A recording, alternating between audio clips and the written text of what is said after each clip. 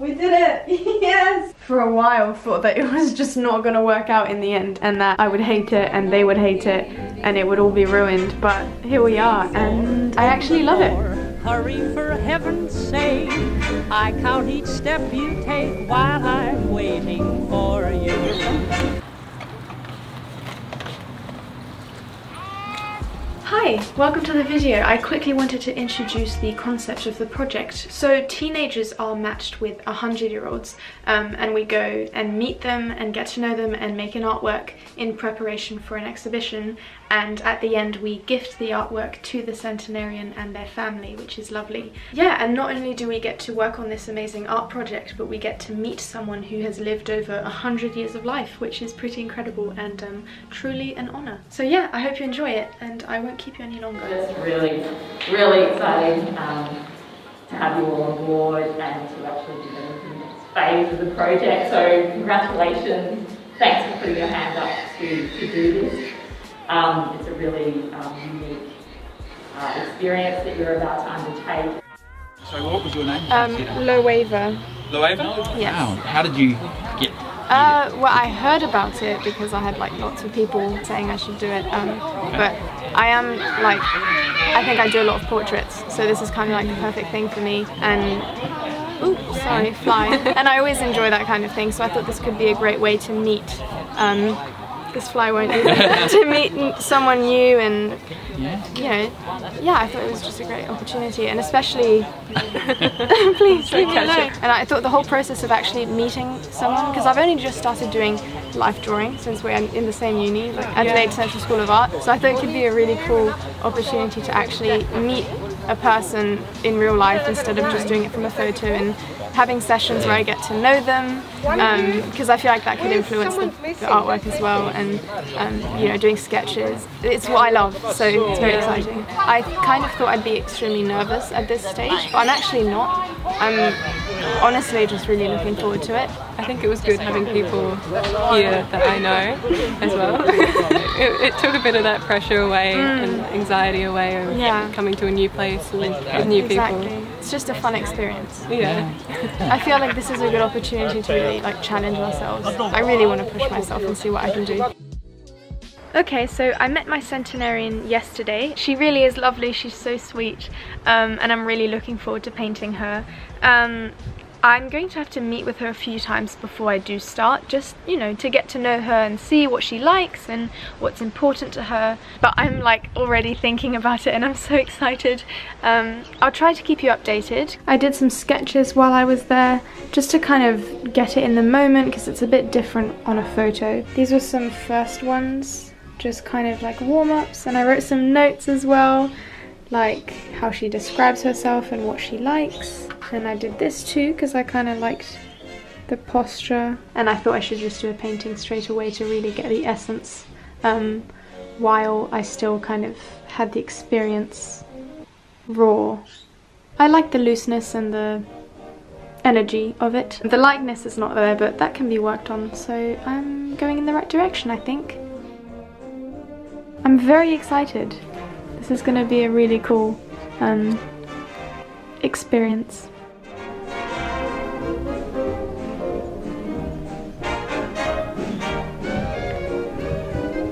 That's one test. I'm kind of liking the dark background with the suggested trees, but I'll do a few more and see how I feel.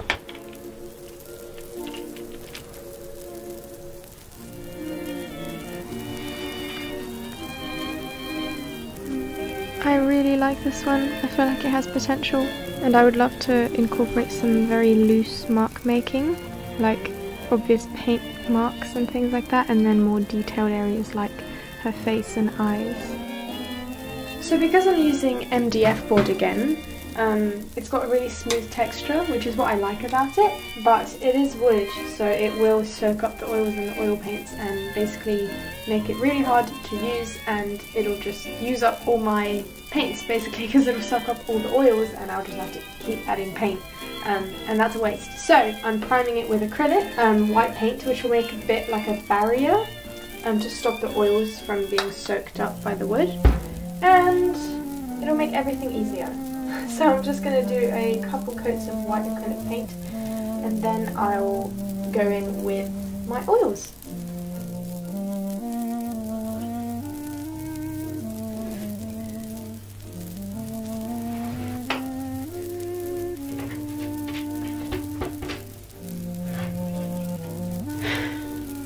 I've been waiting a while to make this piece. There were a few complications, but finally, let's get started.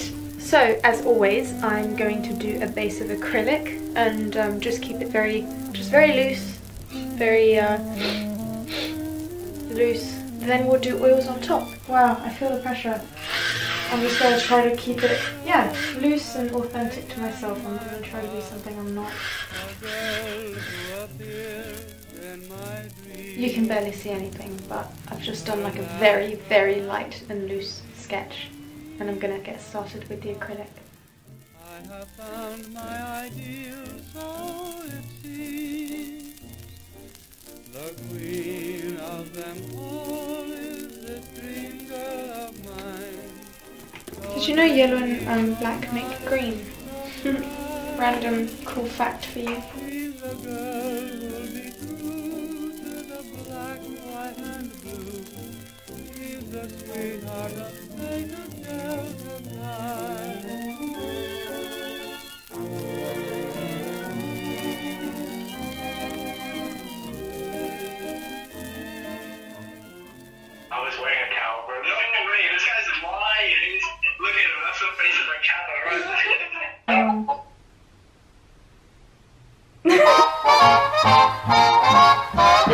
Oh, I've gotta watch out, so you'll never know how much I love you. And I've gotta close up all the hubba like a clam.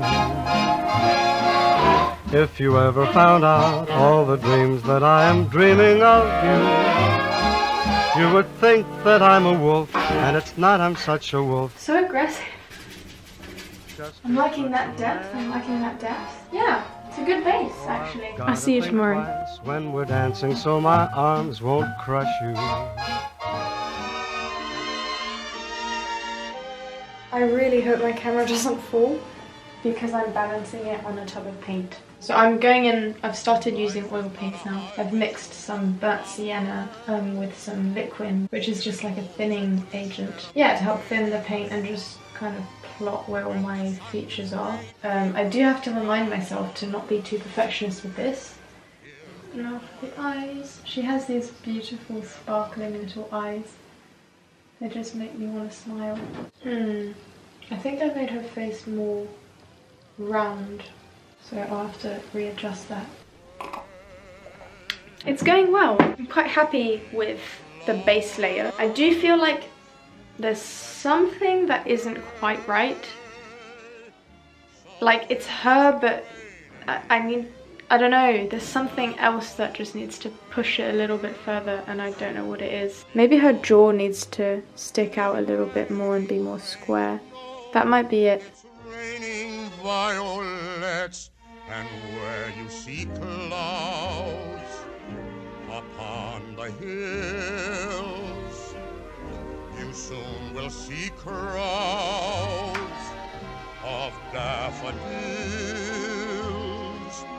So keep on looking for a bluebird and listening for his song whenever April showers come along.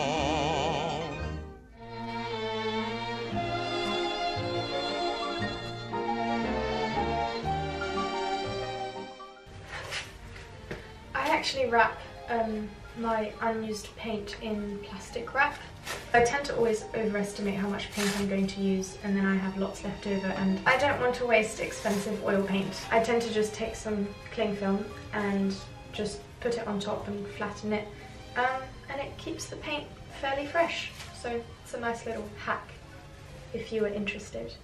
And where you see clouds upon the hills, you soon will see crowds of daffodils. So keep on looking for a bluebird and listening for his song. Whenever April showers come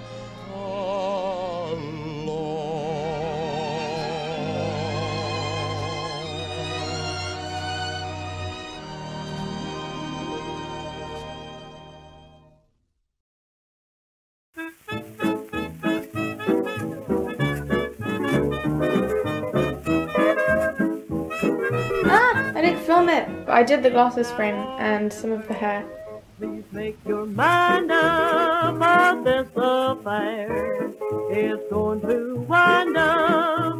Oh, this suspense is killing me. Love me or leave me and let me. This is scaring me a little bit because I'm really going outside my comfort zone with the background. I'm just trying to let loose and be very free and brushy. Letting loose is not really my strong suit, so I'm struggling. I've changed the background so much. I don't know, this is not in my comfort zone. I know usually I'd like to say trust the process, but I do not trust the process right now. Very much not in the comfort zone. I just don't know about this white here. I feel like maybe like a dark, like another dark like trunk would be nice. You know, like against the green, like no detail, but just like this kind of brush strokes like that. I can see that. I think that would frame her face. I think so too.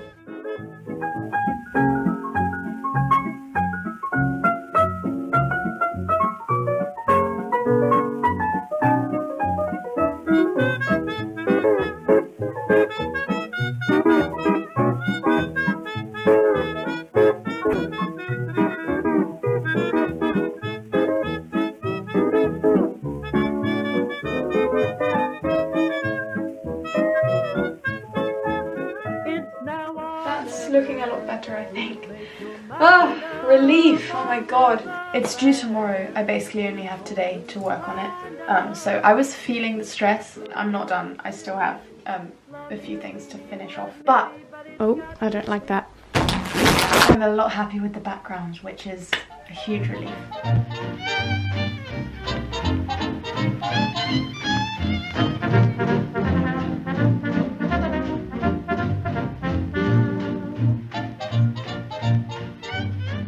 I just realised there's a fingerprint on my painting.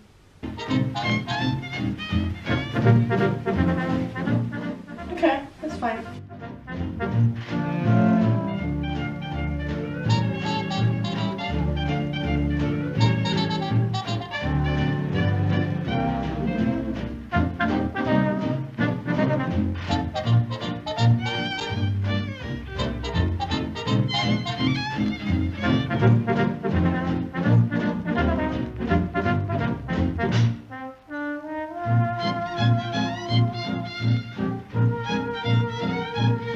Just come over on the sunny side. You'll be welcome on the sunny side. Every gentleman and lady, if you're living where it's shady, come over on the sunny side. You'll be happy on the sunny side. Maybe find the dreams you've been denied. If the blues have got utilities, you still have possibilities over on the sunny side.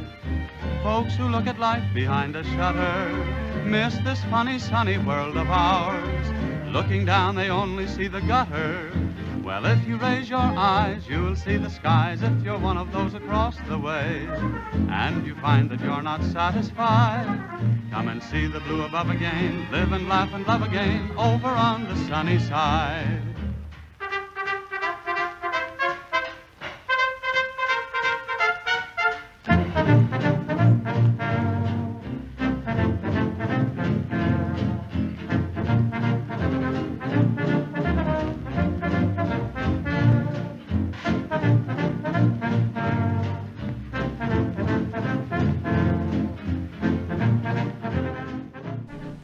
Oh my god, it's about to happen. I'm about to sign it. Oh my god, that means it's finished. It's weird. I'm literally giving this away tomorrow. I'm not ready to part with it, you know?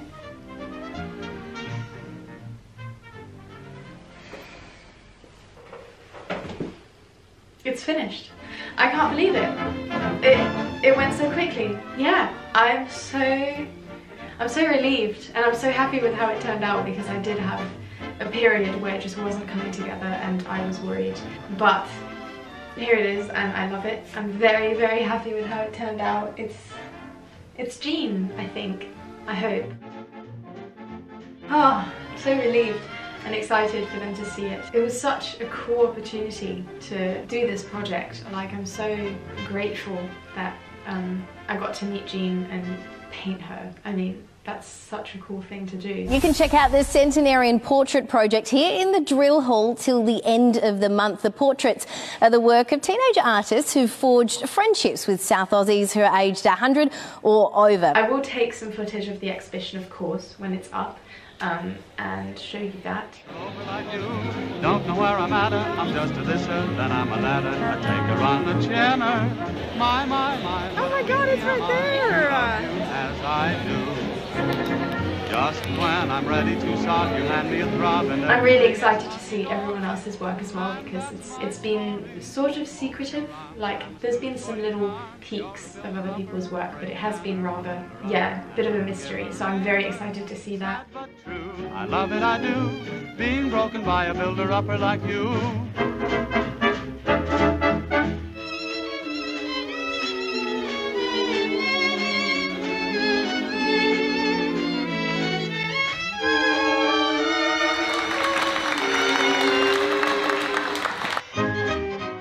There's this strange and unfortunate view on old people, I think. They can be seen as unimportant or unloved. It's very sad. We should have so much respect for the people who have lived so many years of life, especially those who have experienced over a century of life. That's pretty incredible, and it should be such an honor to be able to speak with them about their experiences and what they've been through, and any advice or stories that they might have to share. It really is something to be celebrated, and I think I've really come out of this whole experience seeing growing up as a beautiful thing.